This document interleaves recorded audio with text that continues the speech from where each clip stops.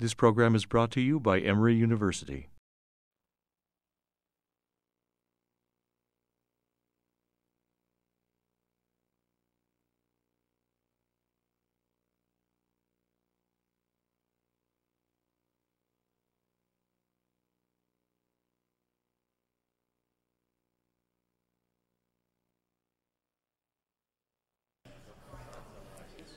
Ladies and gentlemen, good morning.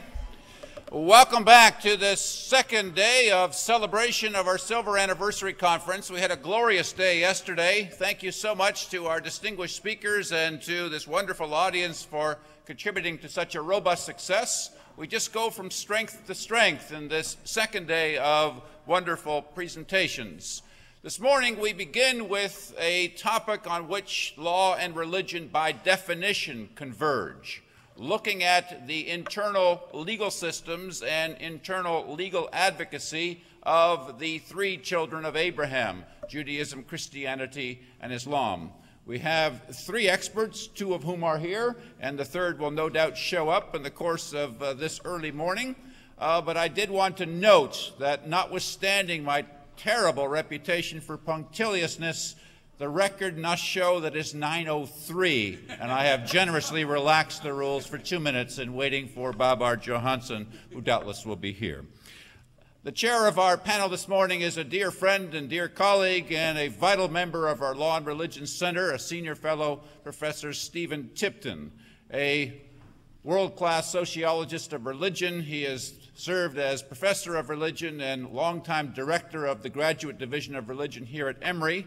He is the author of a number of learned tomes, not least a forthcoming title from the University of Chicago Press on public pulpits, which I commend to you very warmly. He is also co-author with others of the two great books headed by Robert Bellah, Habits of the Heart and the Good Society, and also is a recent editor of the Robert Bellah Reader. There's no better person to lead us in our conversation this morning and to direct this first panel on issues of Islamic, Jewish, and Christian legal studies. Professor Tipton.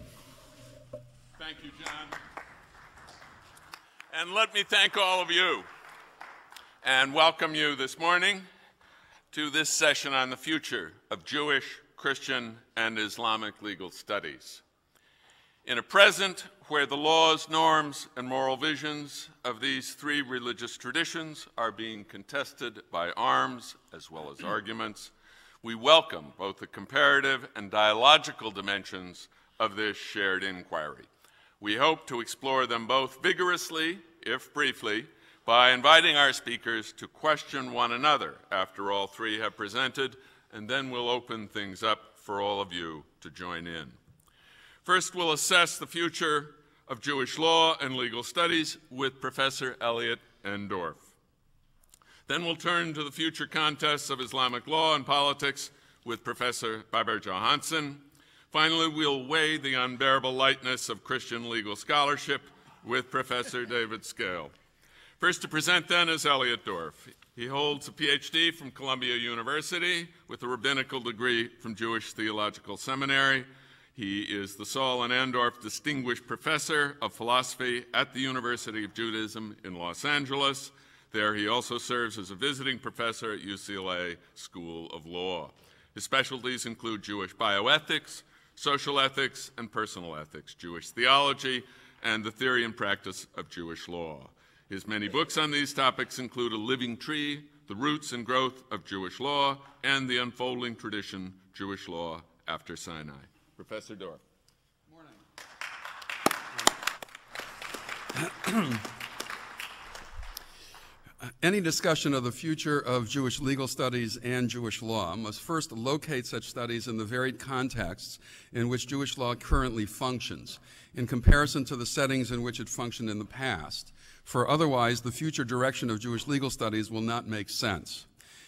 In what I'm about to do then, I will first describe several contexts in which Jewish law functions today, and then I will turn to describing two genres of Jewish legal studies that have emerged in these very contexts, namely rabbinic rulings on specific questions and academic scholarship, and to exploring what the future holds for them, even though I am sorely tempted to say what Amos said, Lo navi anochi velo ben navi. I'm neither a prophet nor the son of a prophet. I'm actually the son of an engineer, so I don't know what that does. Okay. First, then, three things about the Jewish past, in terms of the past of Jewish law, that are going to be important for our talking about its present and future. One of the things is that until the Enlightenment, Jews living under Persians, Romans, Muslims, and then Christians were often self-governing. That is, the government would allow the Jewish community to govern itself with Jewish police officers, judges, and the like, as long as they provided money in taxes and men for the army. And what that meant was that Jewish law was fully enforced on Jews for much of the last 2,500 years, and with the government as a backup. When the Enlightenment occurred, Jews were no longer members of a community that governed itself. They were individual citizens governed by the government.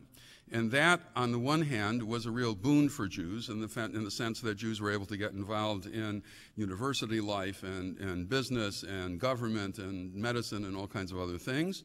But what it did mean for Jewish law is that it was no longer enforced, which then, of course, leads to the second issue that I think is important for you to understand, namely questions of authority. What if enforcement is not going to be the reason why Jews obey the law, then what is? Those Jews who believe that God commanded the law and enforces it will, of course, think that they must obey it regardless of whether human agents enforce it as well. Even those who question God's authorship or enforcement of Jewish law may find it authoritative for other reasons. After all, every legal system, including those enforced by government officials, can only function if the vast majority of citizens obey it for reasons other than being forced to do so, or even being threatened with such force.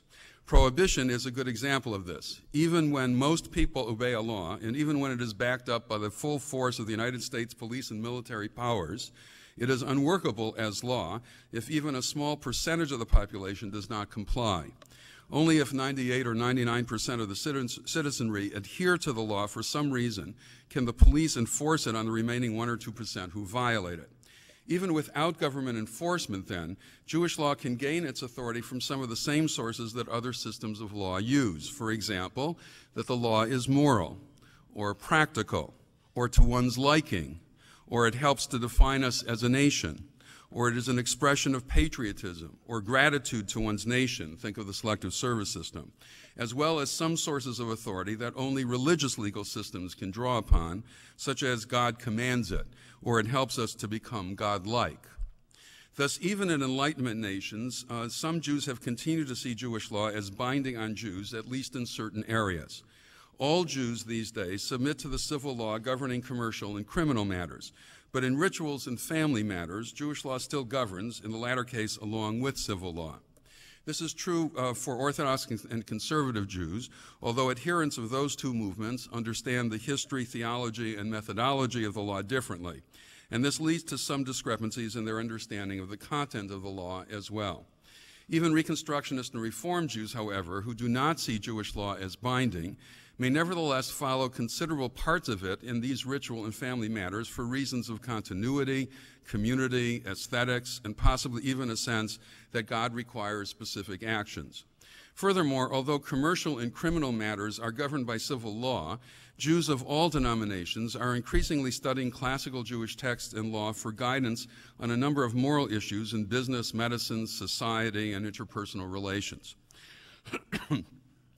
Thus, the degree of attention paid by Jews to Jewish law, the extent to which they see it as authoritative, and the reasons they adhere to it to the extent that they do, and the way they interpret it and apply it are all matters of dispute and difference among contemporary Jews. Moreover, and this is the third thing I think that you have to understand, namely the issue of coherence. The first issue was being individual citizens versus being members of a group. Second, the issues of authority, and now the third issue, the issues of coherence. Jews are spread out all over the world. And since the dissolution of the Sanhedrin in 361 of the Common Era, there has not been one single universal court to make decisions in Jewish law. Instead, individual rabbis make decisions for their own communities, and there is no guarantee that they agree. On the contrary, this is a tradition that is feisty to its core. Not only do Abraham, Moses, Jeremiah, and Job all argue with God, but the rabbis continue this practice, and even more pervasively, they argue with each other. Almost every page of Talmud, in fact, is one argument after another. The standard Jewish joke is that where you have two Jews, you have at least three opinions. But somebody came up to me about 2 years ago and said, "Do you really need two Jews for three opinions?" Thus, the issue that arises, of course, is there any kind of coherence to this kind of a legal system if you've got everybody disagreeing with each other? And I think that the answer to that is yes. As a matter of fact, I probably could describe to you sort of mainstream views on a whole series of legal issues, by the way, also theological issues. But if I were going to be thorough, I would have to say that some do it this way and some do it that way, but most do it this way. And that they understand this particular issue in these varying ways for the following sorts of reasons. Until yesterday, actually, I thought that there was one issue where everybody absolutely agreed, because Rabbi Moshe Tendler wrote a responsum on embryonic stem cell research for the Orthodox world. I wrote one for the conservative movement, and Mark Wachowski wrote one for the Reform movement, and all three of us say that that embryonic stem cell research is not only permissible in Jewish law, but is actually something we should be aggressively doing. So I, until yesterday, would say that if you want to know whether Jews agree about anything, yes, we agree about embryonic stem cell research. But then David Novak, who's here, said to me that he just published a book in which he does not agree. So we are off and running again. Now, this, of course, can make somebody who likes order absolutely crazy. And the rabbis actually recognized this problem with coherence and with this argumentative tradition. They say, for example, lest a person say, since some scholars declare a thing impure and others declare it pure, some pronounce a thing to be forbidden and others pronounce it to be permitted, some disqualify an object while others uphold its fitness, how can I study Torah under such circumstances? Scripture states they are given from one shepherd, Ecclesiastes.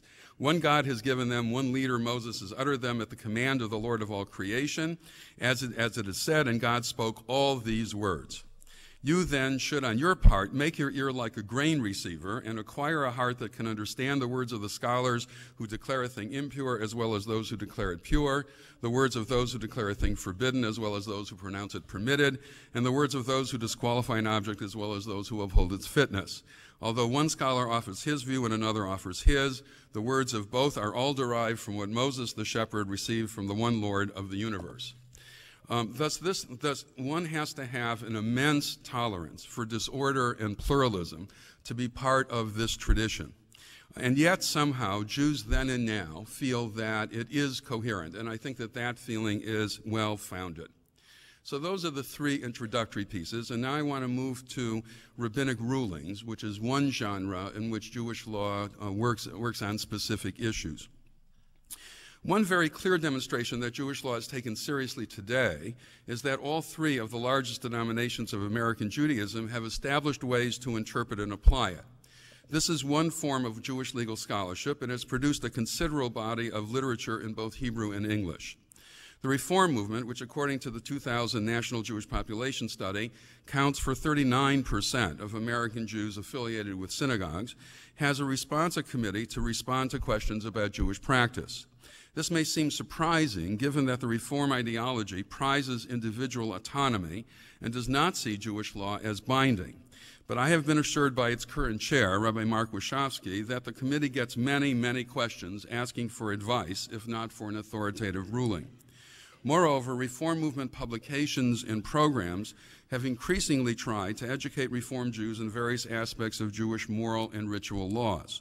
This should not seem as strange as it might, As Rabbi Stephen Pasamanik, professor of rabbinics at Hebrew Union College in Los Angeles, pointed out in a lecture I heard him give in 1973, classical Reform ideologues of the 19th century rejected many Jewish rituals that modern Reform Jews are now practicing, but even the early Reform leaders accepted the tradition's moral guidance, and so one should expect that rabbinic rulings on moral issues should flourish in a Reform context. With increasing traditionalism among Reform Jews, that now applies to ritual matters as well. Rabbi Wachowski has written a recent book summarizing Reform positions on a variety of topics, and many of the responses have been published in book form and are now available online. Conservative Judaism, which accounts for 33% of America's affiliated Jews, has from its beginning been rooted in the desire to study how Judaism actually functioned in the past and to reproduce that historically authentic form of Judaism in both content and methodology. For the last 2,000 years, legal questions were most often decided by the local rabbi, the Mara D'Atra. The rabbis gained that authority from two sources: their ordination as a rabbi, which attested to their knowledge of the tradition and personal commitment to live by it, and secondly, their election by a community as their rabbi. In line with this precedent, with the exception of only 3 issues that have been made standards of rabbinic practice within the conservative movement, the local rabbi enjoys ultimate authority to decide all other legal questions for his or her community. In some times and places, however, there were international or national organizations of rabbis that decided matters for the entire region. This was true, for example, of the Sanhedrin in the first 4 centuries of the Common Era, the synods in France and Germany during the Middle Ages, and the Committee of Four Lands in Eastern Europe between 1650 and 1850. In line with this historical precedent, conservative rabbis who think that the movement as a whole should discuss a given issue may send their questions to the movement's Committee on Jewish Law and Standards. After one of the 25 rabbis on the committee or any other conservative rabbi writes a responsum or a legal ruling on the issue, it is discussed, revised, and ultimately voted on. Most of the time, only one position is approved, but sometimes 2 or more positions are validated as acceptable options. Then it is up to the local rabbi to choose among them the one that best suits his or her community. Except for the 3 standards of rabbinic practice that have been adopted, even when the committee approves only one option, rabbis may, on their own authority, choose to do otherwise. So, for example, rabbis were permitting women to take roles in worship long before the committee officially sanctioned that. The response of the committee have been published in book form and are also available online. In addition, the conservative rabbinate in Israel, they're called Masorti, or Traditional Judaism, has established its own committee on Jewish law, its Vad Halacha, originally to deal with issues that are specific to life in Israel, such as matters concerning army service there, but now treating any subject that arises. Its response are also available in both book form and online.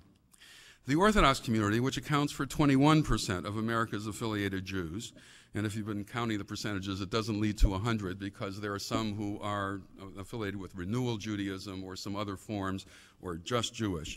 But these are the major ones. And then there's Reconstructionism, which is about 3% and so on. But I'm just taking the major 3. The Orthodox community, which accounts for 21% of America's affiliated Jews, is not unified as a movement. Rather, several different groups of Orthodox Jews exist, each with its institutional structure. These include the modern or centrist Orthodox, Agudat Yisrael, and a variety of Hasidic groups, of which Chabad is probably the most well known. Among Orthodox Jews, the pattern is for individual rabbis to write responsa, whose authority depends on their fame within a given segment of the Orthodox community for their knowledge and wisdom. In the mid to late 20th century, Rabbi Joseph Be'er Soloveitchik was the preeminent rabbi to whom modern Orthodox Jews turned for legal decisions. Rabbi Moshe Feinstein served in that role for Agudat Yisrael and its ultra-Orthodox constituents, and Rabbi Menachem Mendel Schneerson was the person to whom Chabad Jews turned. In all 3 groups since their deaths, nobody has yet achieved their undisputed authority to determine matters of Jewish law for that group. The modern Orthodox, however, have a committee on Jewish law, and Agudat Israel has a council of Torah sages to render Jewish legal decisions on behalf of and authoritative for their particular group. In Israel, there are 2 separate government-sponsored chief rabbinates for the Ashkenazic and Sephardic Orthodox communities, and each chief rabbi issues responsa. This certainly does not prevent other Orthodox rabbis from doing so as well. Bar-Ilan University has established a database of responsa, ancient, medieval, and modern, with some 300,000 responsa included, and that serves as an important resource for both rabbis writing responsa now and for scholars studying the past and present of Jewish law. Only in Israel is any part of Jewish law enforced by government authorities, specifically matters of personal status for Jews, but not for anyone else. The Israeli Supreme Court has narrowed the chief rabbinate jurisdiction, however, to apply only to conversions, marriages, and divorces among Jews that take place in Israel, insisting that the government recognize the legitimacy of such ceremonies that take place elsewhere. Furthermore, because the current law has increasingly meant that more and more Israelis are going to Crete or to other nations to be married so as not to have to deal with the Orthodox rabbinate, there are now increasingly frequent calls for instituting the possibility in Israel of civil marriages for Jews without religious participation. Some are pushing for enacting a separation between the state and religious authorities in all matters, although perhaps with government funding for religious schools, thus making Israel's structure similar to that of the United States, Canada, or one of the European countries. Outside of matters of personal status in Israel, the extent to which lay Jews are interested or affected by any rabbinic rulings in Jewish law varies tremendously from Jew to Jew. An old saw in Jewish legal practice is that if you do not want to hear what you expect will be the answer, do not ask the question in the first place. As the Catholics are fond of saying, it is easier to get forgiveness afterwards than permission beforehand. Still, in all expressions of Jewish life, rabbis are being asked a plethora of questions about all kinds of subjects. These rabbis, in turn, sometimes consult other rabbis who are known to have expertise in the matter at hand. But it's the local rabbi who in the end must decide whether to accept and quote what the consultant says or whether to tell the congregant something else based on his or her own sense of the matter. Ultimately, those Jews who ask legal questions of their rabbi generally take their rabbi's answer seriously, at least as advice to be considered, and often as what Jewish law would require them to do. What is most remarkable about all of this is not just that forms for deciding matters of Jewish law actively function in every Jewish movement, but also that the subjects they are asked to confront include issues from all aspects of life. One might have expected questions in areas of life that Enlightenment philosophy designates as strictly religious and thus as matters of individual conscience, things like religious rituals for worship and for life cycle events. The questions being discussed in all of these forums certainly include such matters, and well, they should. After all, rituals mark and give meaning to important occasion in one's life and to group identity, and thus deserve attention and care. Particularly in the extent of in the context of new technology in food production, for example, and the new acceptance of women and homosexuals in Jewish life in non-Orthodox circles, many are asking about how old rituals should be applied or revised. This is definitely not the whole of the story, however, for contemporary Jewish legal work like that of the past also consists of a full-blooded and full-bodied use of Jewish law to give contemporary Jews moral guidance in every area of life. This includes issues in family law, business and medical ethics, and interpersonal relations. The most recent meetings of the Conservative Movement's Committee on Jewish Law and Standards, for example, included papers arguing for a specific position based on Jewish sources regarding copyrights and whistleblowing, as well as removing life support from non-heart-beating donors who still have some brain function. In December 2006, the committee discussed and voted on 5 papers presenting different positions on ordaining homosexuals and performing Jewish commitment ceremonies for gays and lesbians. This is definitely not what some early reformers derogatorily called pots and pans Judaism, concerned only with the details of Jewish dietary laws and other rituals. I fully expect that this use of Jewish law to guide us in moral matters will grow exponentially in the years and decades to come as Jews, like people of other faiths, strive to know how to act morally in the increasingly complex and murky moral waters of the multicultural, interfaith, and electronically connected world in which we live. Academic legal scholarship constitutes a very different genre of Jewish legal studies, for the authors intend both a different result and a different audience.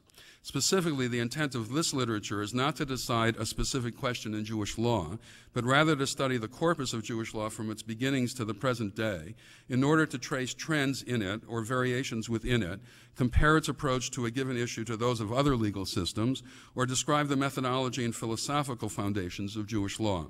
Philosophers would call this literature meta-law, for it exists at one level more abstract than the law itself, and American legal scholars would recognize this genre as the kind of product that finds its way into law journals and books on law.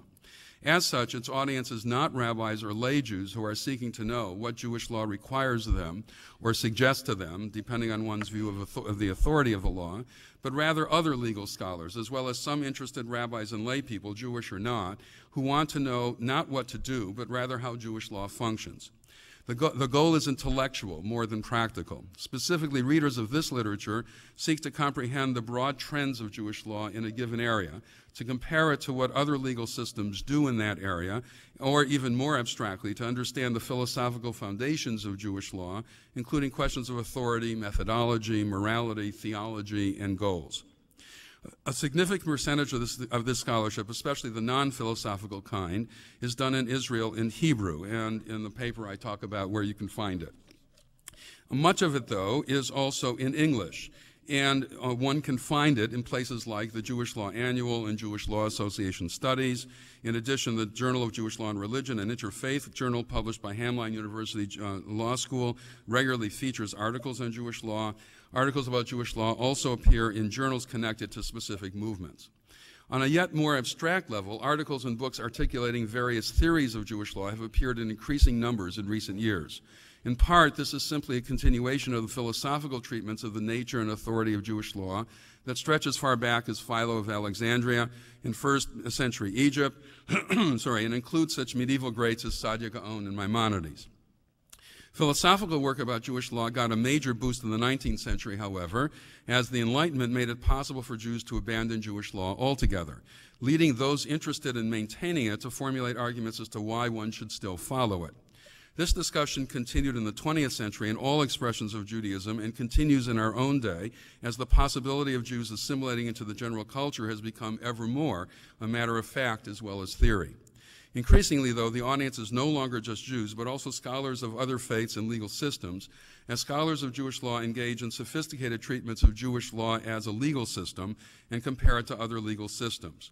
So, for example, in the book that I edited, The Unfolding Tradition, I discuss no less than 15 different theories of Jewish law that have emerged within the conservative movement alone, 9 of them written since 1970, and then compare these conservative theories to some Orthodox and Reform theories, as well as to 2 that are to the left of the Reform rabbinate. Clearly, Jewish law is a matter of interest and concern. This is not surprising. The increasing need that people living in highly individualistic Western societies feel to root themselves in a community of the past, present, and future has led to new interest in ritual and family law and the immensely important and yet morally murky decisions that each of us make in what are often radically new circumstances drive people to seek moral guidance from their religious traditions. Because such guidance in ritual and moral matters cannot usually be derived from simply quoting chapter and verse from some previous text, the philosophical and methodological foundations of a religious legal system like that of Judaism is also of keen interest. May this renewed interest in Jewish law and in other religious legal systems, and the research and learning it produces, help us to resolve the problems of living in an increasingly alienating and complex modern world, so that we can flourish in a context that our ancestors never dreamed of.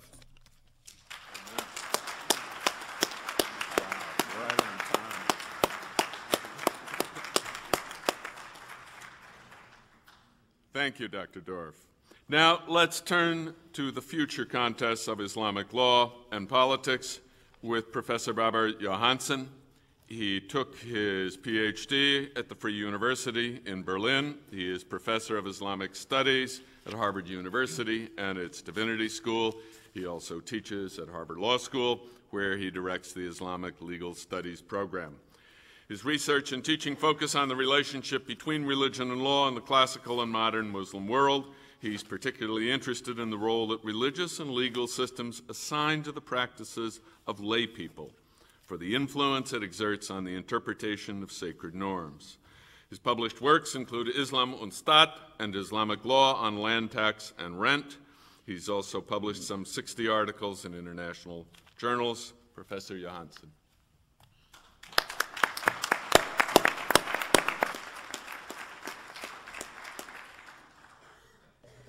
Good morning. Let me start by saying how pleased and honored I am to be at this center. And since yesterday, I'm deeply impressed by the way in which this Center on Law and Religion unites the disciplinary and disciplining aspects of both disciplines, law and religion, to control time. And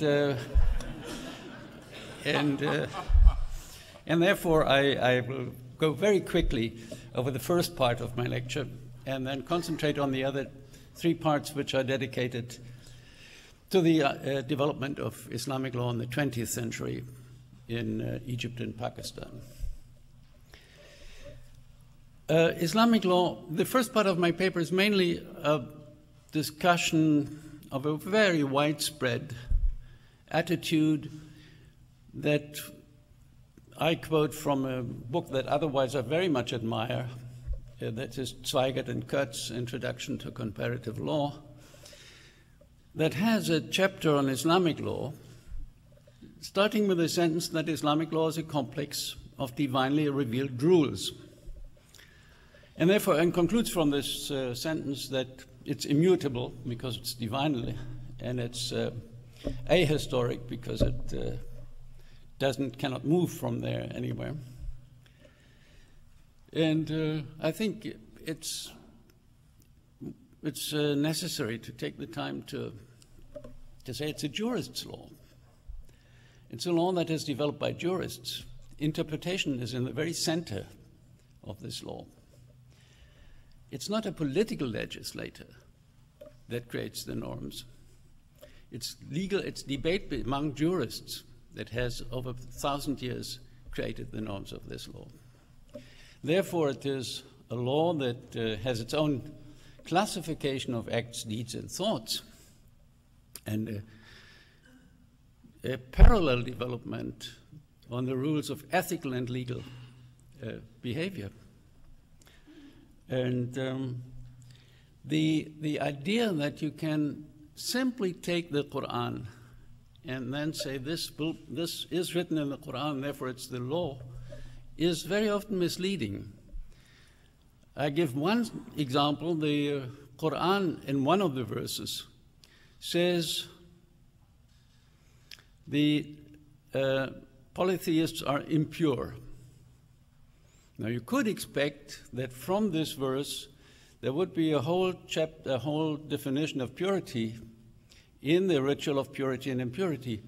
In fact, the jurists have decided that this was a metaphorical speech and that all living beings are pure and that there is no purity, impurity along the lines of belief or unbelief or religious affiliation, but the line is between the living and the dead. And therefore, this ritual creates for them a possibility to accept all human beings as actors in the law with full rights, and then discuss how in this group of actors in full rights, specific restrictions exist for non-believers in the political community of Islam. But the fact that legal interpretation plays such a role is important to keep in mind. I had given a long quotation in this sense from, 11th century Central Asian jurist who insists that until the last hour, new problems will be posed to the jurist and that he cannot rely on the revealed texts only because they are already closed. They are finite in number, but the problems that the jurist has to solve are infinite. They are never ending, and they will last until the last hour. And he refers to the necessity for the jurist to find new arguments for the rules that he develops. And I have sketched out in the written text the different hermeneutics, legal hermeneutical rules that are based on the jurist speech act theory and on a comprehension of language and are basically deductive. There's another set of methods that goes from the analyzing of individual rules with similar characteristics and functions in order to find the general principles underlying all these rules, and then with these general principles develop new rules. Finally, there's what the jurists call the aims of the Sharia. That is, to take all the rules of the Sharia and find out what is it that the Sharia wants to attain with these rules. And they all agree on 5 basic aims: the preservation of religion, life, reason, decent, property, but there are many others. It's a debate that has lasted 800 years and is still continued today in the jurisprudence of major courts, like the Supreme Constitutional Court of Egypt. The jurists were not only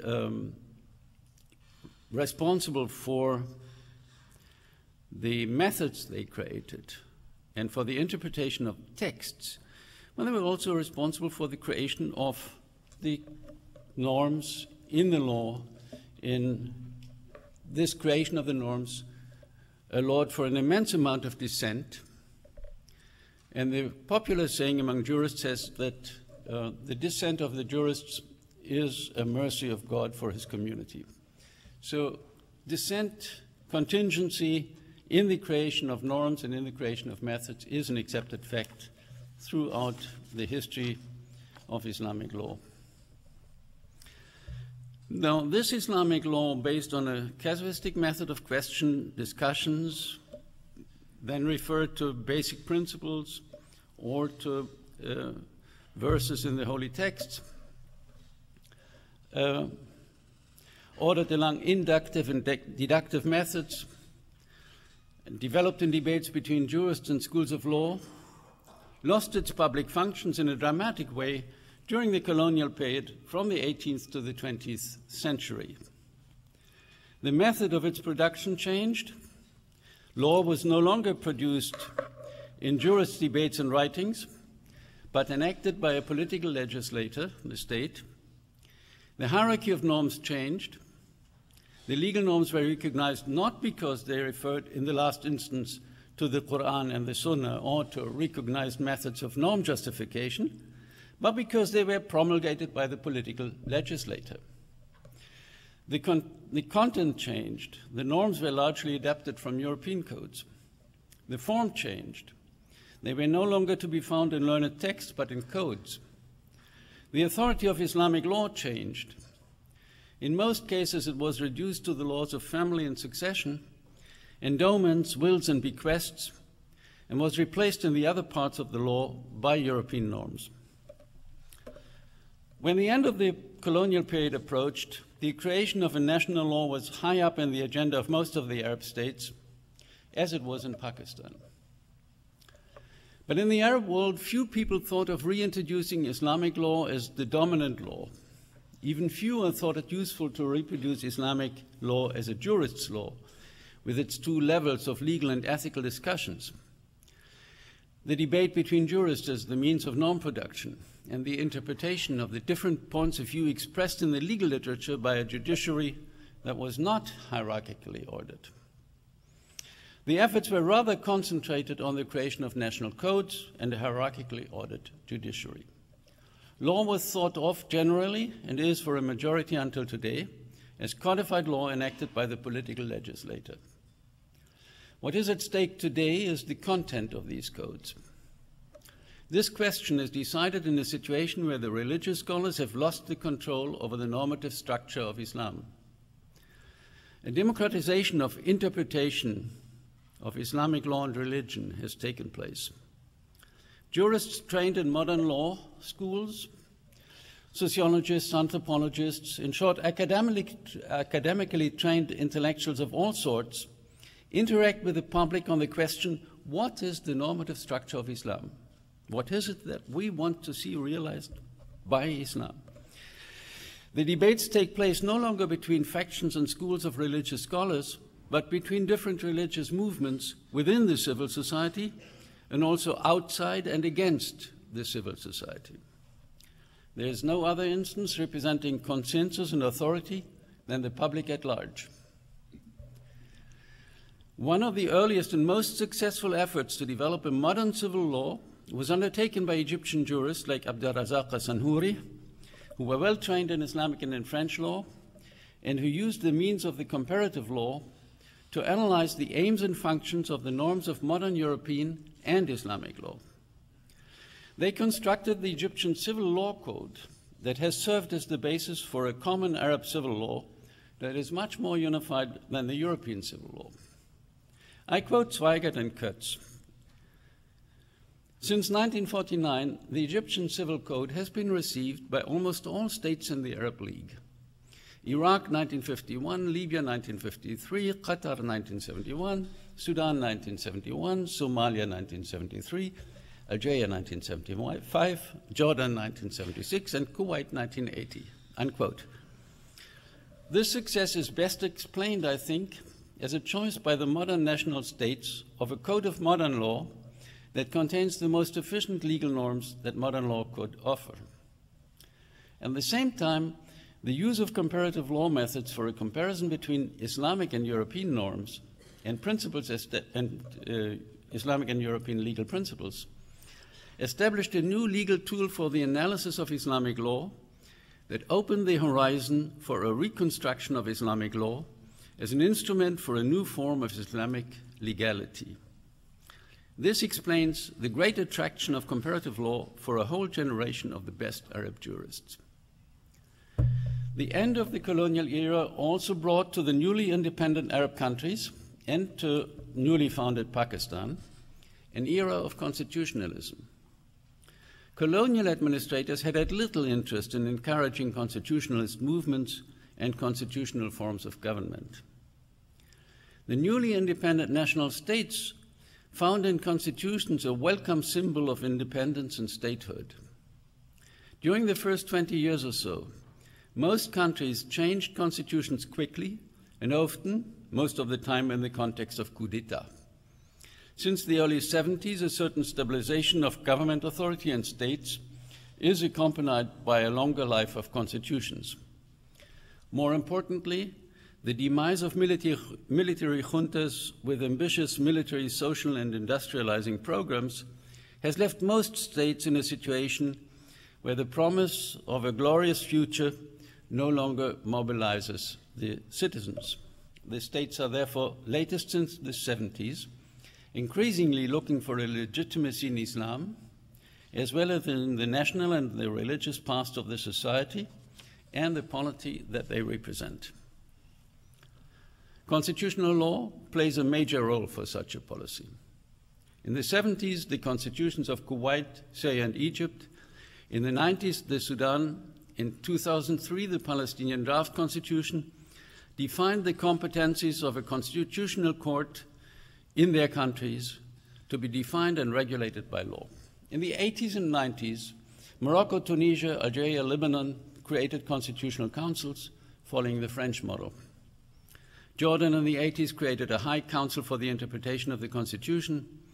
Most of the Eastern Arab countries add to their constitution an article that declares the principles of the Islamic Sharia to be either a principal or the principal source of legislation.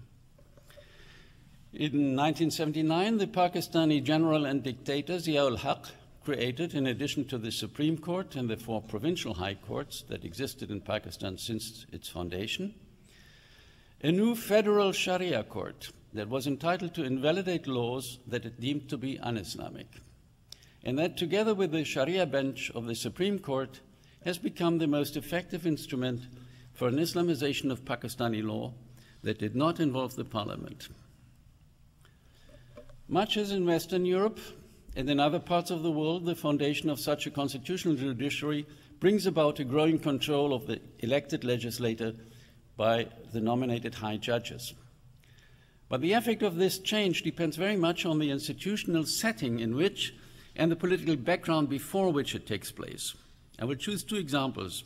Egypt's Supreme Constitutional Court, constituted in 1979 on the one hand, and the Federal Sharia Court and the High Courts in Pakistan on the other.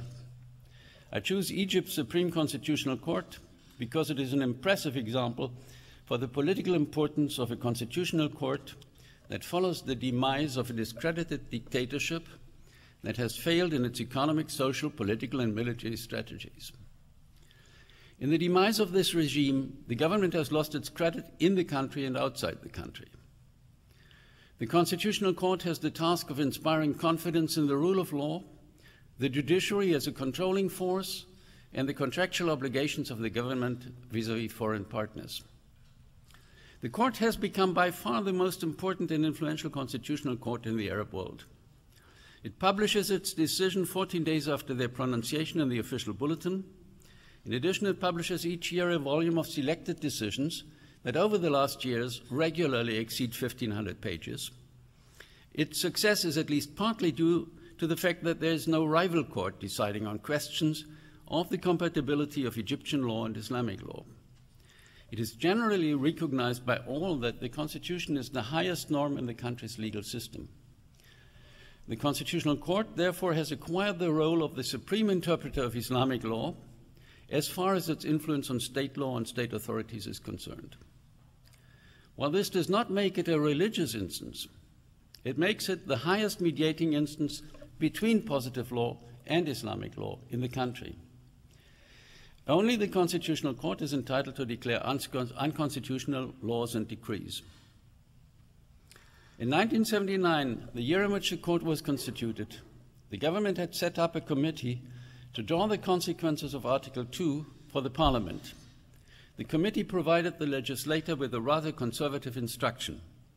If a project of legislation is envisaged, the legislator has to look for fiqh norms, for norms of the classical legal and ethical system, that are clearly based on revealed texts. If one of these fits the project purpose, it has to be applied. If not, he can choose among the norms that the different schools of Muslim law developed in the past. If none of these fits the purpose, the legislator has to base his legal norm on general principles of Muslim law, and he should in particular follow the rules of legal hermeneutic, the roots of legal comprehension. The legislator is not, according to the committee, tied to any particular school doctrine, but can freely choose between them. The norms based on the legal reasoning of the legislator cannot acquire the status of absolutely certain rules because they are not based on clear and unequivocal revealed texts.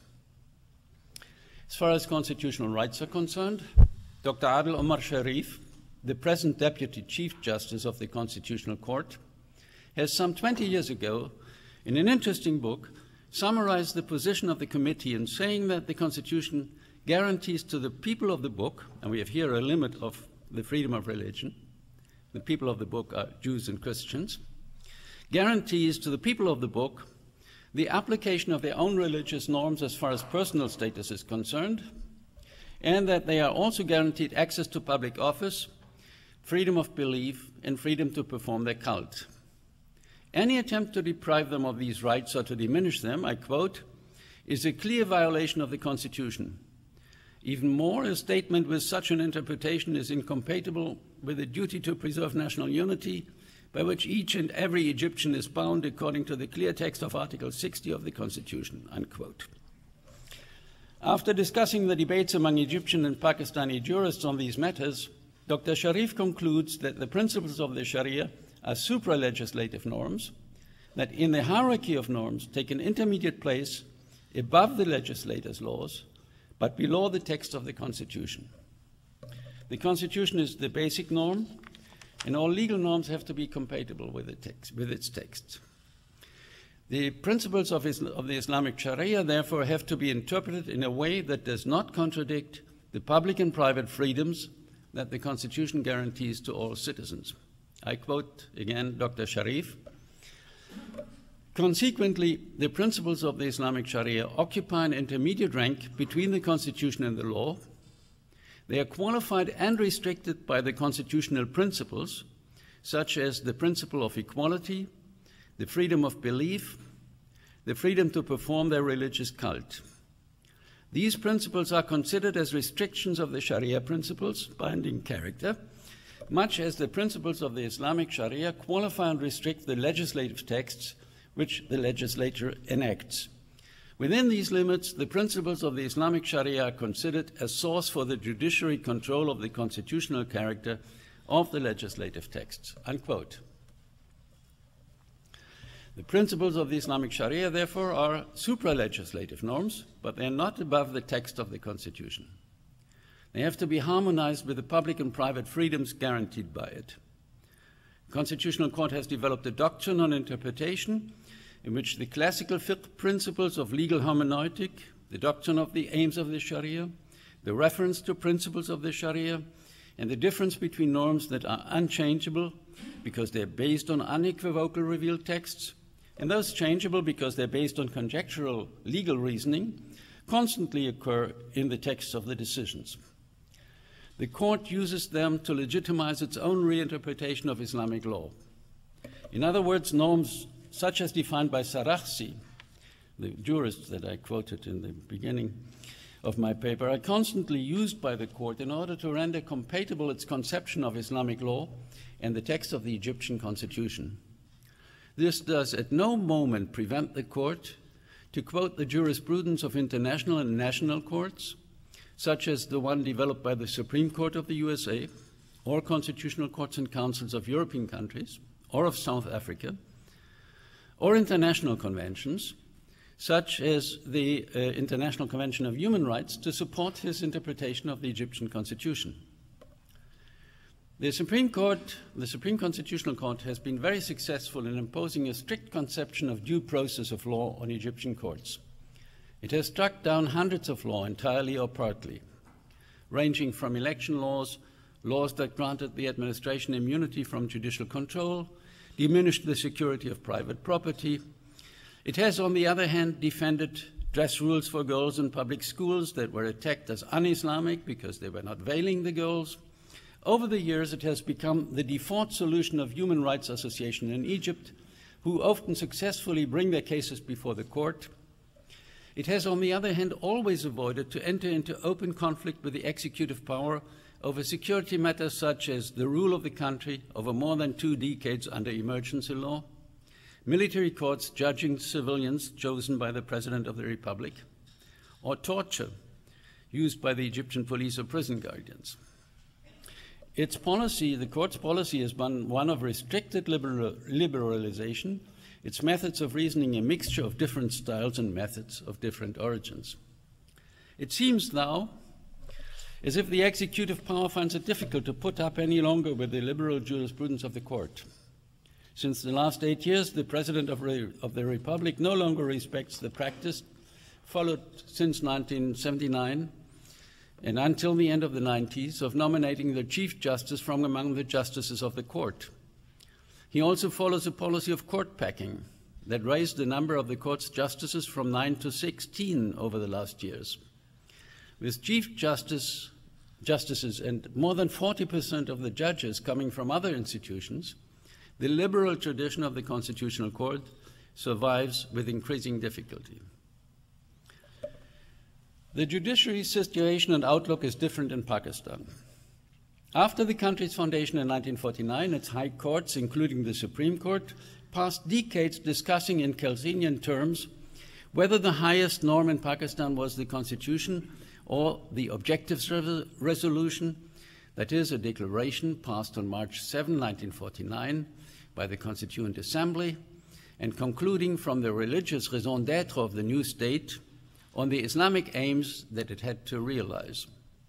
The constitutions of 1956 and 1962, while containing articles on the Islamization of state and law, did not make these articles actionable as tools to invalidate laws enacted by the parliament, let alone to render null and void the constitution. And the various attempts of provincial high courts and Supreme Court justices to raise the Objectives Resolution to the status of Pakistan's supreme norm remained unsuccessful until the middle of the 70s. The situation changed dramatically with the military putsch of General Zia-ul-Haq in 1977, who ruled through martial law from 1977 to 1985. His coup d'etat toppled the government of Zulfikar Bhutto, whom he had executed in 1979.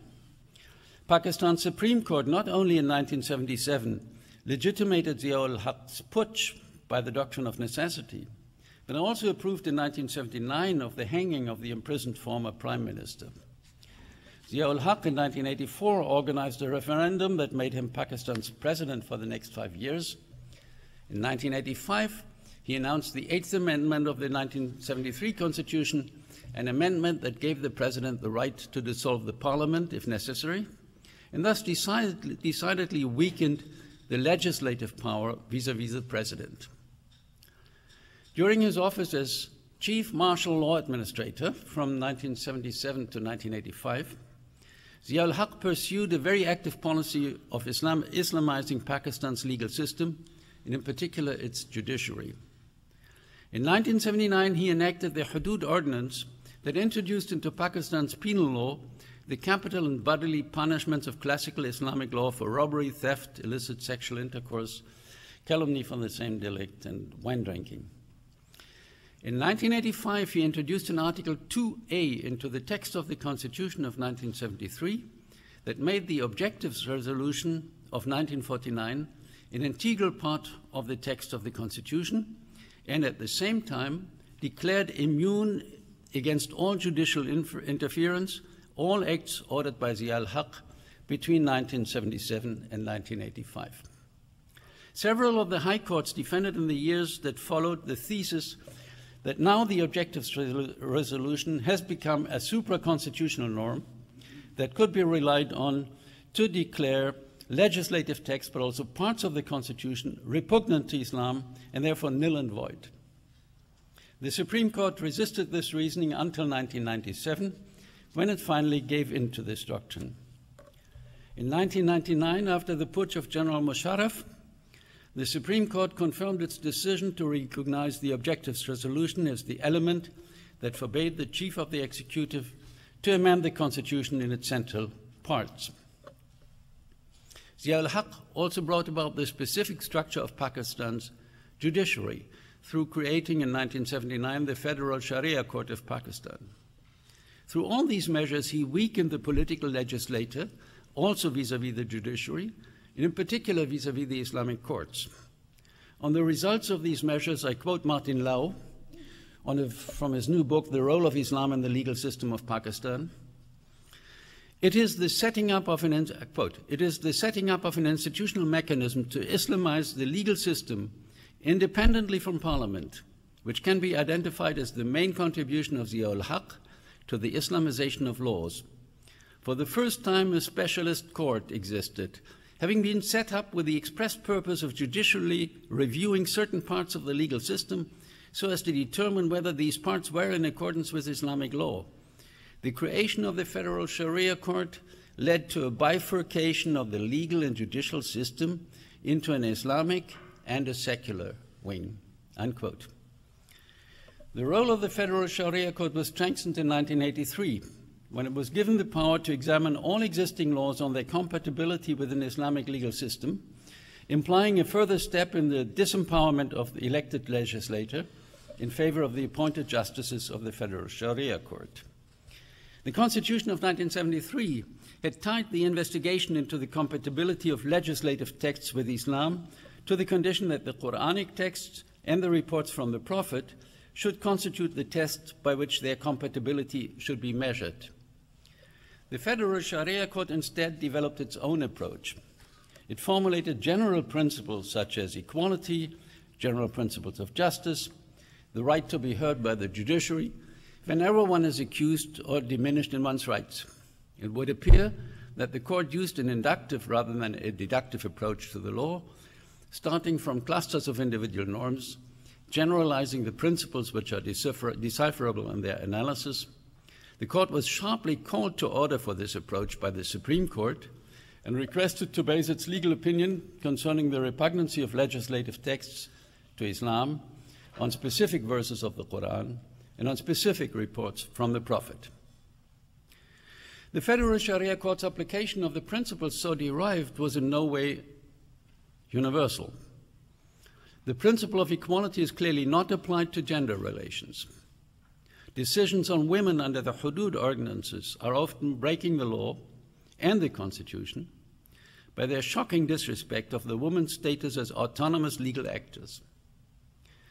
In many cases, do they fall below the standard of the more than 1,000 years old doctrine of the Hanafi school of Sunni law, that was dominant on the Indian subcontinent.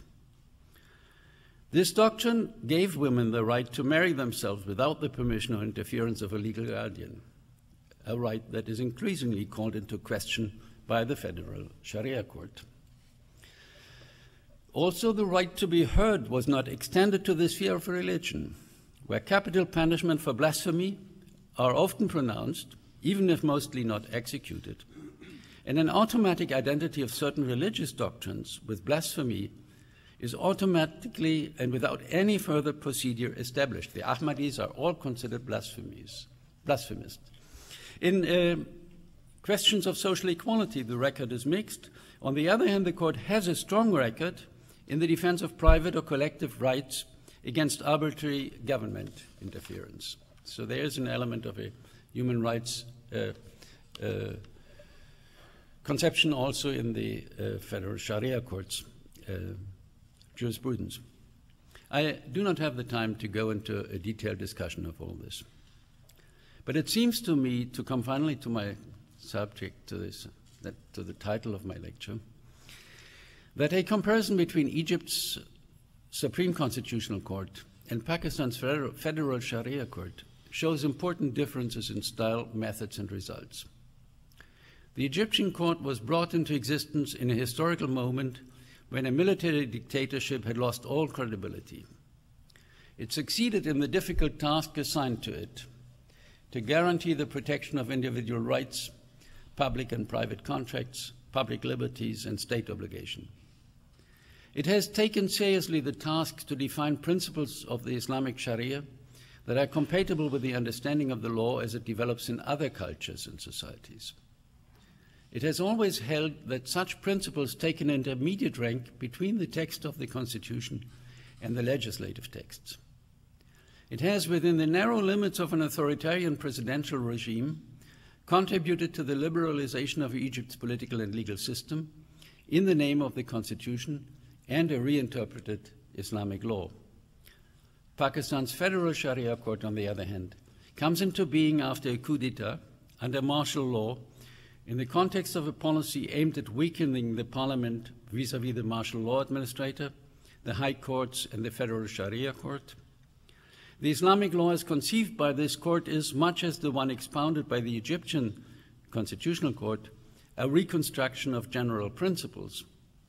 It has most of all the function to uphold and defend the religious and indigenous identity of Pakistan's legal system and the protection of the values of the male Muslim population. The support of democratic structures that is evident in the Egyptian court's activities is absent from the Pakistani discussion. The recurrent support of the Supreme Court, the High Courts, and the Federal Sharia Courts for the constitutional policies of generals arriving to power via military putsches is a clear indicator of their political outlook.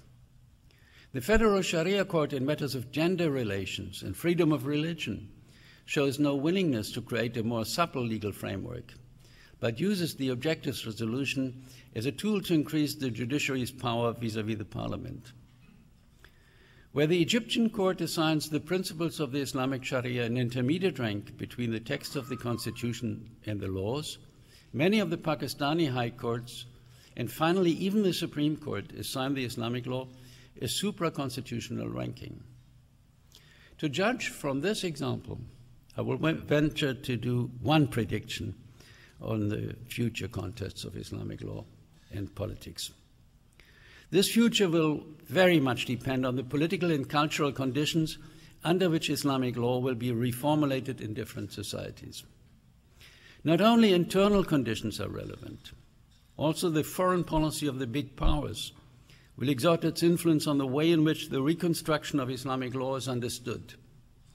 It will determine whether identity, indigenous and religious identity in a defensive way dominate the approach, or whether cooperation and compatibility with other forms of law will characterize the interpretation of Islamic law and its new forms. I thank you very much for your attention.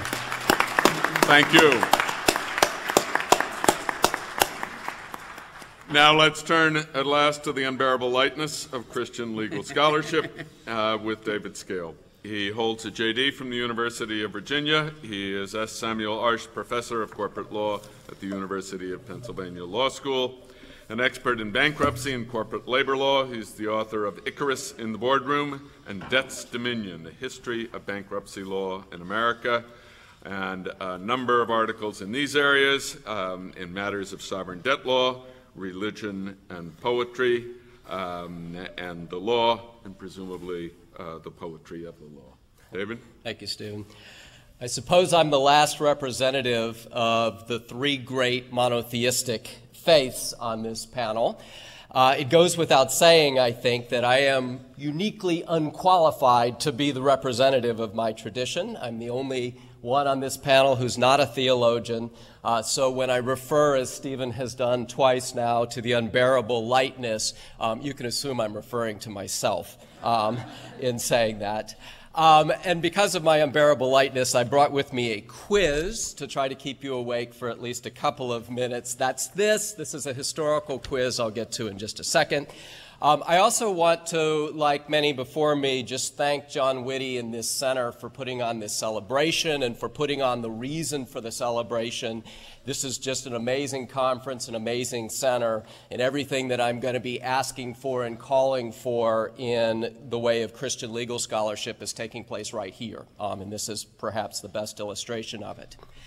The history of 20th century Christian legal scholarship, really the absence of Christian legal scholarship in America's elite law schools, can be told as a tale of two emblematic clashes. The first, an intriguing historical footnote. The second, a brief, explosive war of words. The first came in a rural Nebraska courthouse circa 1890. The counsel for the plaintiff in the case, a routine tort action against a railroad, was the man on the front of your little quiz. Does anybody know who this is? All of the pictures are the same man. William Jennings Bryan. That was the easier of the two parts of the quiz. A rising Nebraska politician who would soon be elected to Congress and in 1896 would become the Democratic presidential nominee for the first of three times. Now, the harder part, the counsel for the plaintiff, was this man a few years later, a few decades after the moment I'm talking about. Anybody have any idea who that is? Wow, this is a very sophisticated audience. Roscoe Pound, indeed. The counsel for the plaintiff, Roscoe Pound, would follow the circuit court in Nebraska for a few more years before joining the law faculty at the University of Nebraska and eventually moving east to Harvard, where he served as dean of the law school for several decades. Pound won that case, his first victorious jury trial, but he lost his share of others. He later quipped that the initials JP, which stood for Justice of the Peace, a position Bryan held at the time, were popularly taken, quote, to represent judgment for the plaintiff, partly because the plaintiff was wise enough to select for a defendant a party who could pay the costs. In the waning years of a century in which judges had unselfconsciously treated Christianity as a foundation of the common law, the elite American law schools, led by Harvard Dean Christopher Columbus Langdell, had begun to conceive of legal scholarship in scientific terms. Langdell's innovation was a systematic, case-oriented approach that distilled the key principles of each area of law from the existing cases, so that these abstract principles could be applied to any subsequent controversy. Langdellian legal science, like the similar reforms taking place elsewhere in American higher education, quite explicitly excluded religious perspectives, which were seen as insufficiently scientific and inappropriately sectarian. So it's ironic, as was mentioned yesterday, that Langdell was later derided as a legal theologian. That was the worst form of scholarly derision. Roscoe Pound was a product of the Langdellian system. He took his legal training from Harvard in 1889 and 1890, but he was also one of its earliest critics. According to Pound, Langdell's system which with its single-minded focus on previously decided cases, was too narrow and formalistic, a, quote, mechanical jurisprudence. Pound insisted that lawyers and legal scholars needed to fully understand the role of the law, needed to take into account the insights of sociology, economics, and political science to fully understand the role of the law, an approach he called sociological jurisprudence. Sociological jurisprudence, that's with a T rather than an NCE, according to Pound, look to the working of the law rather than its abstract content. They regard law as a social institution involving both finding by experience and conscious making, an institution which may be improved by conscious human effort. Pound was not himself religious, but he traveled in the same progressive circles as advocates of the social gospel, the liberal Protestant movement that married modern critical theology with an optimistic program for social reform. And Pound, unlike Langdell and subsequent movements such as legal realism, which emerged in the 1930s, included morality, although not religion, as a central concern of the law. William Jennings Bryan, Pound's adversary in that Nebraska courthouse, was no intellectual. His sympathetic biographer suggests he was, quote, rather a simple man who showed little interest in literature, art, or philosophy. And Bryan was much more theologically conservative than the social gospel theologians. But he was fond of many of the leading social gospelers and would later join forces with them on issues like prohibition. Thus, there was, at most, one degree of separation between Bryan and Pound. It is tempting to imagine how things might have been different if a friendship had taken root in that Nebraska courthouse. If Bryan had included people like Pound among his advisors, their friendship might, one can at least dream, have sown the seeds for an early 20th century Christian legal scholarship. But it didn't. Bryan, the nation's leading evangelical at the end of the 19th century, crafted his appeal for the untutored, quote, common man, keeping a wary distance from secular intellectual elites like Pound.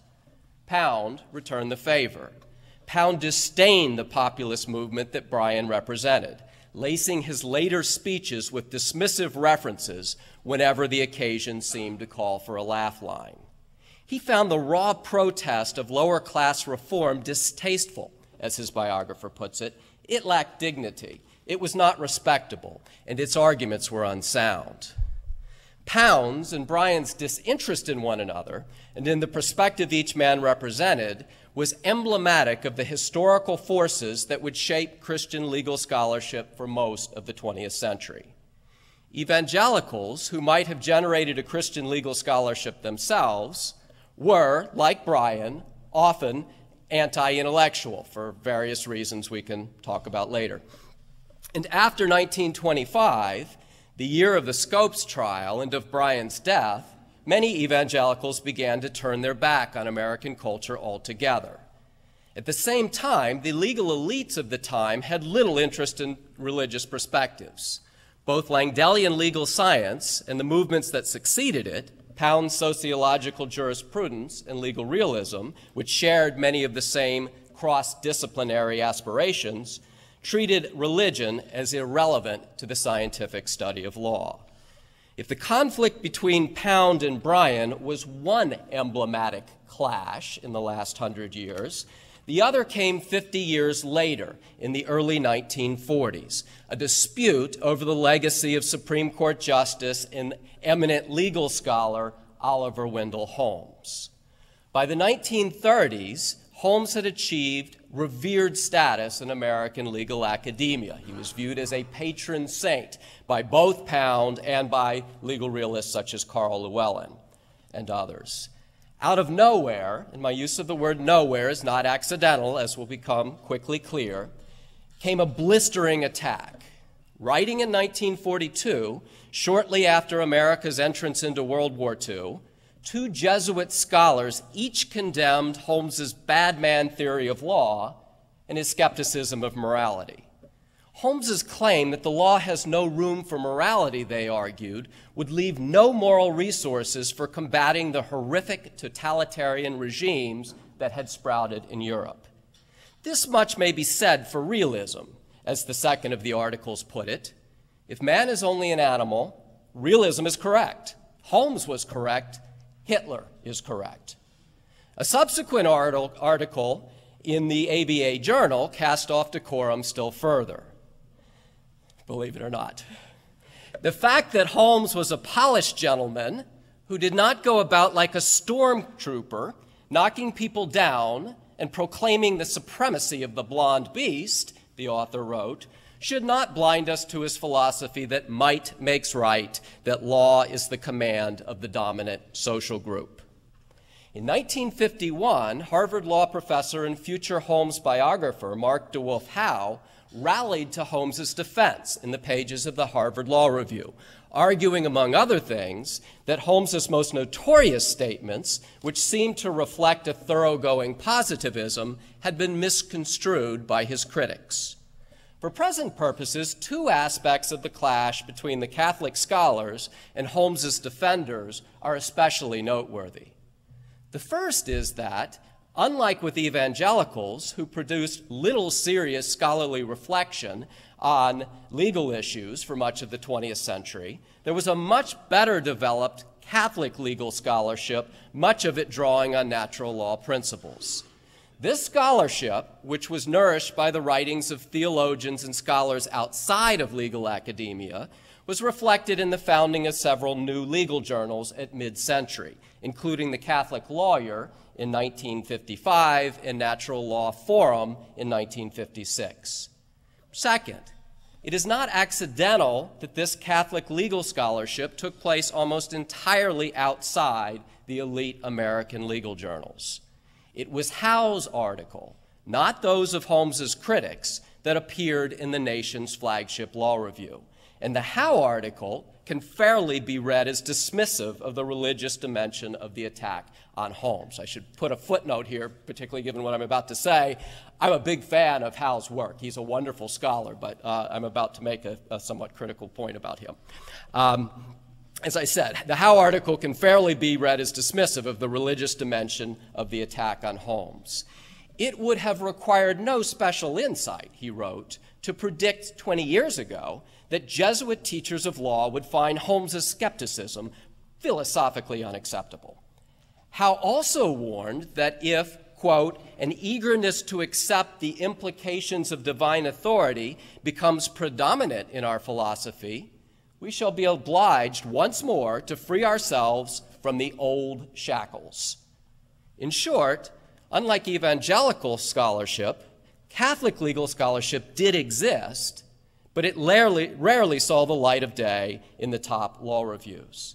In a survey of the elite law reviews from 1900 to 2000, I found only a handful of articles prior to 1990 that reflected a discernible Christian perspective. For much of the 20th century, there simply was no real Christian legal scholarship in America's leading law reviews. By the 1970s, evangelicals had fully emerged from their cultural slumber and would soon flex their political muscles on issues like abortion, the tax exemption for religious schools, and gay rights, as we talked about some yesterday. But Christian legal scholarship lagged well behind. Although there were important exceptions, such as work by Michael McConnell and others on the religion clauses of the First Amendment, and a revival of natural law theory that is generally associated with John Finnis, there was precious little Christian legal scholarship, especially in the leading law reviews, even as of the early years of this century. A year and a half ago, I wrote the first draft of an article that Stephen has mentioned twice that I entitled, perhaps with a little too much bombast, The Unbearable Lightness of Christian Legal Scholarship. I fully stand by the assessment of that article, but there also is increasing evidence that a real renaissance may finally be underway. Given the new vitality in Christian legal scholarship, at least till the Fourth Great Awakening comes to an end, as Douglas Laycock was predicting yesterday, I propose, so I want to talk fast, I could be ending as I stand up here, I could be ending it. I propose to spend the remainder of my time looking mostly forward rather than back. To organize the discussion, I will ask three very basic questions. What, who, and how?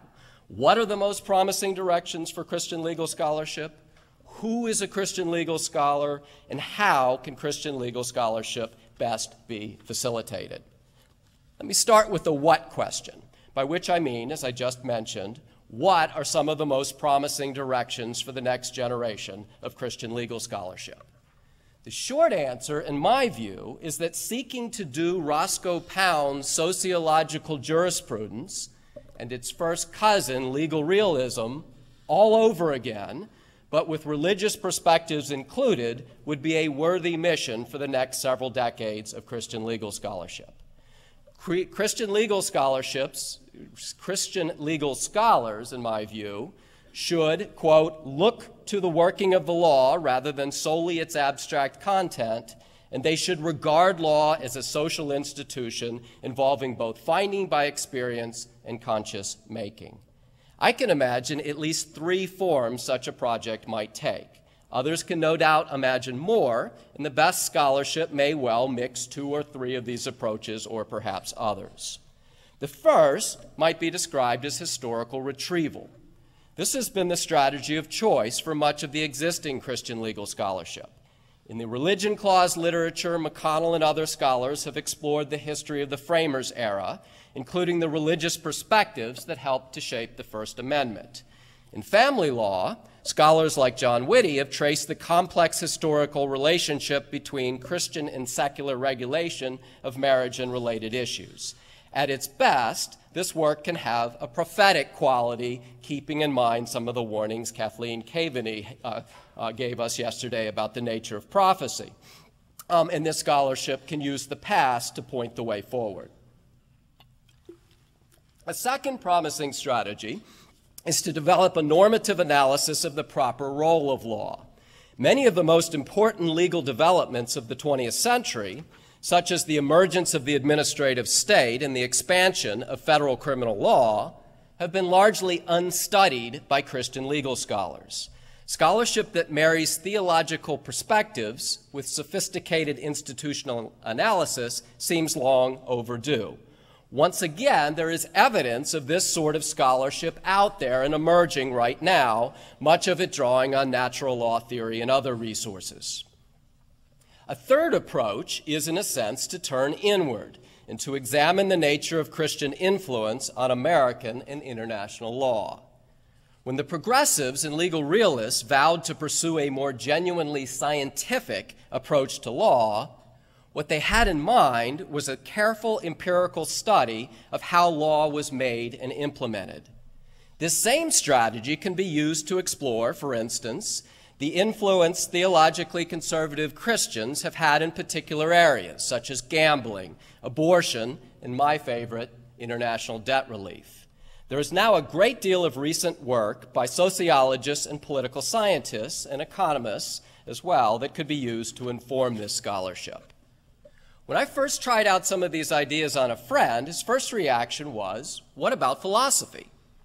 In suggesting that the next step for Christian legal scholarship may be to appropriate many of the aspirations of Pound and the legal realists, I would not for a second want to downplay the importance of more traditionally philosophical approaches. There's no question that philosophy is and will be the base. But of the Christian legal scholars who have emerged in the past decade, surely 80 or 90% can be characterized as focusing on philosophy, the First Amendment religion clauses, or some combination of the two. Other areas have received far less attention. For the decade to come, there may be something to be said for, if not reversing those percentages entirely, at least shifting them somewhat. The second question I would like to consider is who, or whose work are we talking about when we talk about Christian legal scholarship? The particular question here is whether a scholar must be a Christian to write Christian legal scholarship. I suppose the obvious answer to this would be yes. One must be a Christian to produce Christian legal scholarship. It says so right on the label. But I don't think this is correct. Perhaps the answer depends on just what one means by Christian legal scholarship. In my view, Christian legal scholarship is scholarship that does two things. First, it provides either a normative theory derived from Christian scripture or tradition, or a descriptive theory that explains some aspect of the influence of Christianity on law, or of law on Christianity. And two, it seriously engages the best secular scholarship treating the same issues. Now, the reality is that the vast majority of scholarship that satisfies this standard will come from scholars who are themselves professing Christians.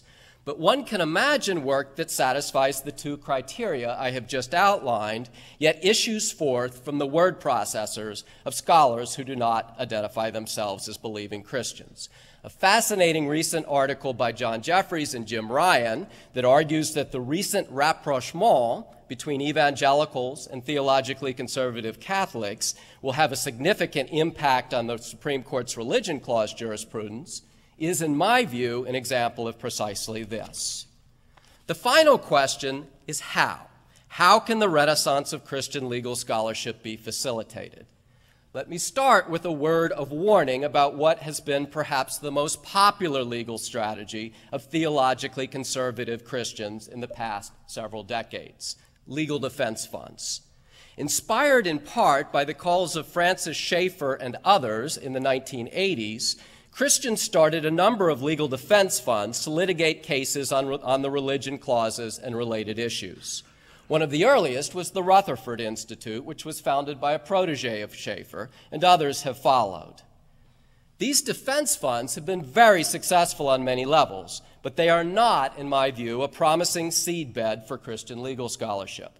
They are designed to defend Christian positions rather than to wrestle with or debate the appropriateness of the particular position. At least since the mid-19th century, as historian Mark Knoll has pointed out, the activism of evangelicals has usually discouraged rather than encouraged serious reflection. A much more promising development from the perspective of Christian legal scholarship, in my view, is the emergence or rededication of faith-oriented law schools. Among Protestants, scholars at law schools like Pepperdine and Regent are producing increasingly valuable Christian legal scholarship. The Catholic side has seen both the formation of new law schools and the renewed focus on faith perspectives at long-established schools like Notre Dame, Boston College, and Villanova. Now, I have several other strategies that I go through, but in the interest of time, I'll just briefly mention that I think that foundations and Christian think tanks and centers like this one are going to be an important source of Christian legal scholarship looking forward. And I also make an argument for targeted scholarships for students and professors. Scholarships at higher education for students coming from a Christian perspective, and chaired professorships, such as the ones that several folks here at Emory have for Christian law professors. And I'm sure there are a number of us here right now who will stand in line if any of this happens in the coming years. It is important not to overstate the potential effect of Christian legal scholarship. Law, Christians believe, is not what saves us. Only God's grace can do that. But if the history of Christian legal scholarship in the 20th century is depressing, there is reason for cautious optimism looking forward. It may be that the William Jennings Bryan and Roscoe Pound of the 21st century will participate in the same conversations, and that the Mark DeWolf Howe of the new century won't feel the need to warn about, quote, the old shackles of religious perspectives on the law. Thank you.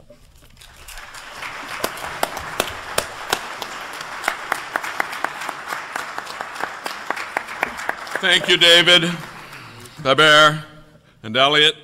It is indeed 10:30.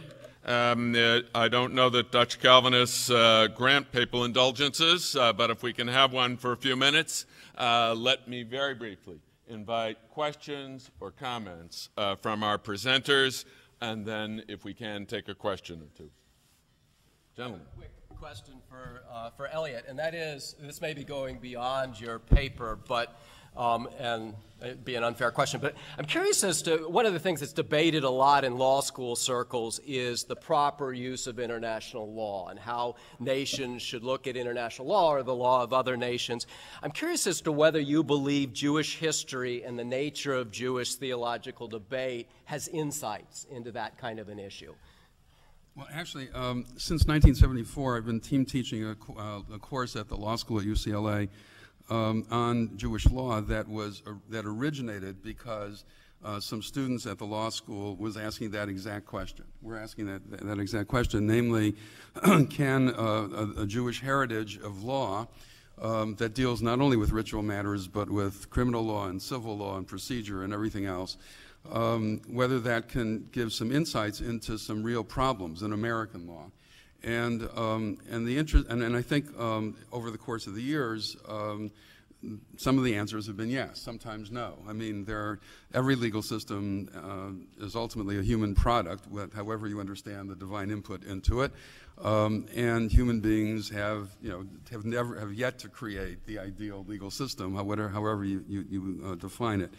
But certainly, some of the things we were talking about yesterday in terms of the Jewish understanding of marriage and of children and of divorce is very, very different from the American understanding of it at the moment.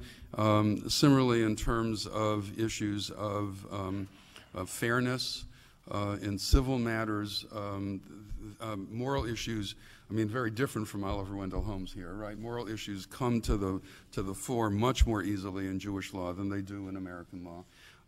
So yes, I think there can be some real insights in that kind of comparative approach.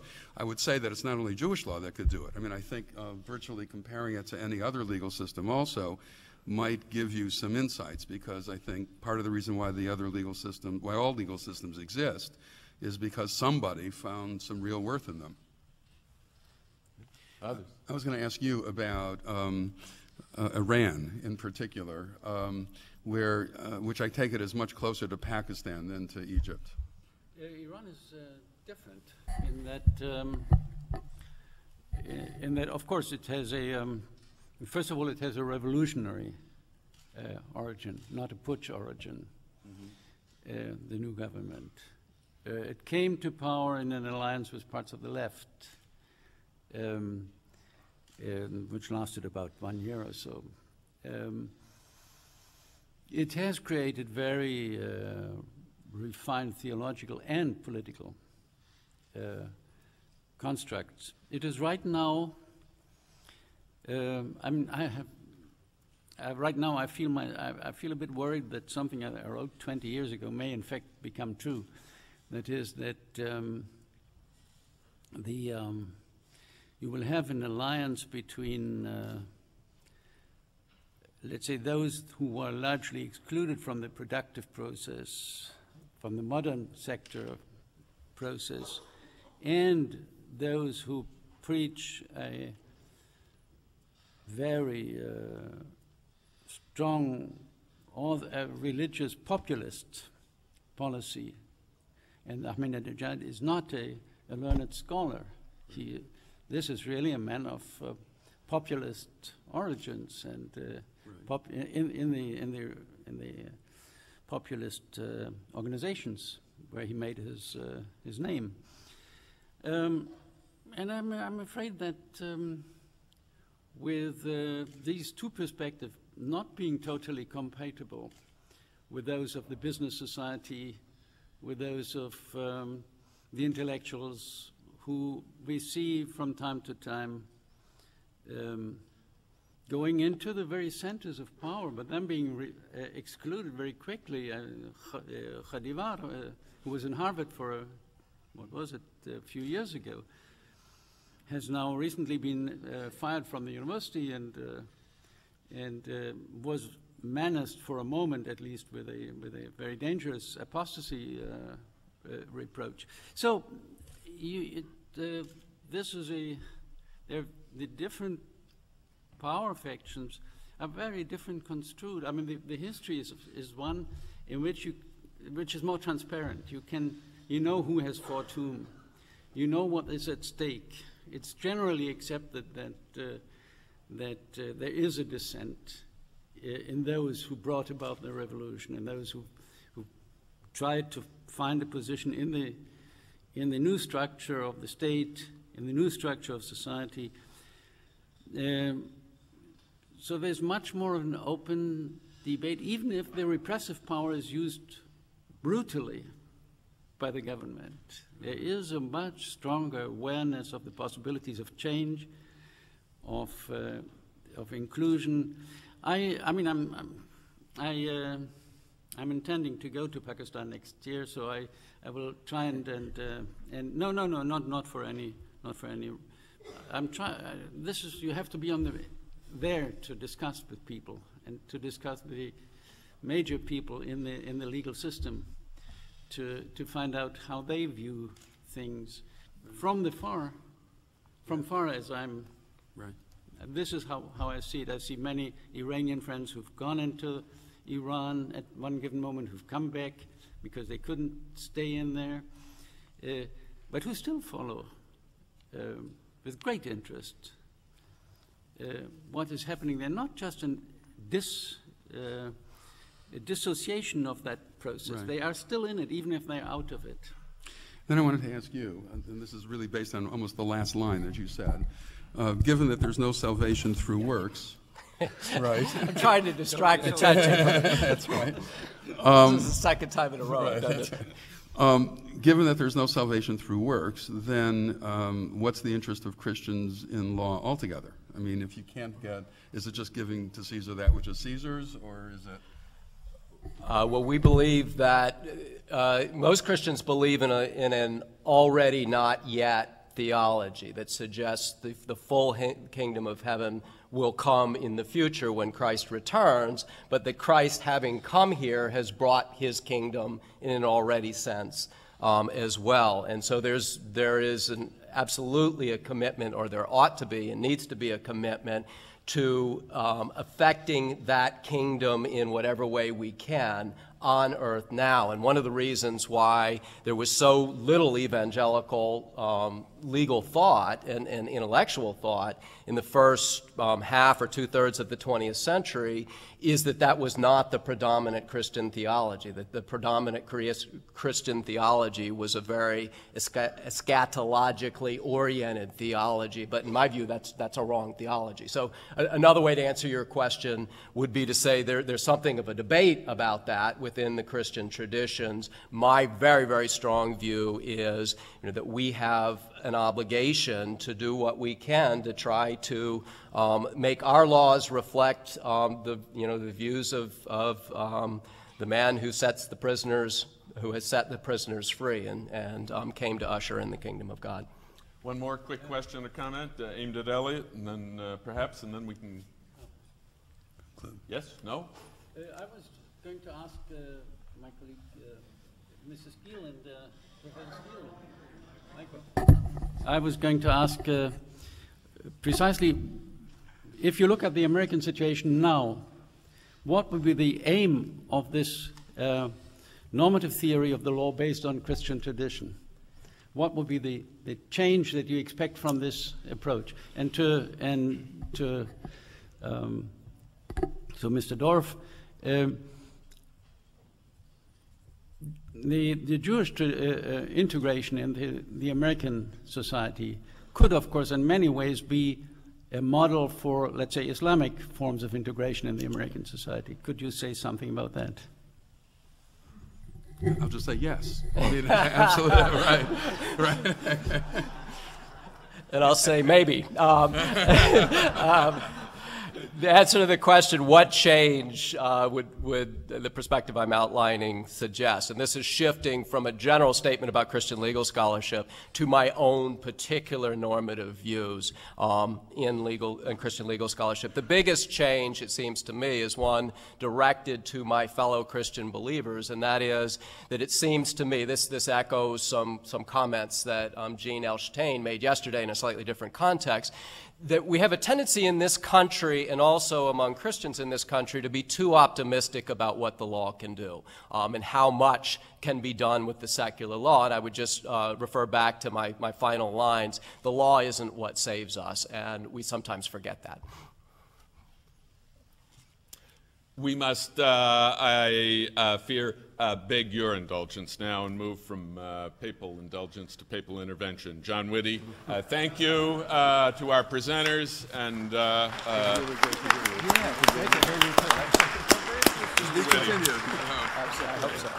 And thank you to my dear friend and brother Steve Tipton for leading a wonderful panel to get us started. This conversation amongst the three children of Abraham continues in the next session, where we'll deal with Islamic, Jewish, and Christian perspectives on human rights. That panel begins at 11 o'clock. Thank you so much, and join us for the break. And thank you again to the panel for a wonderful opening presentation.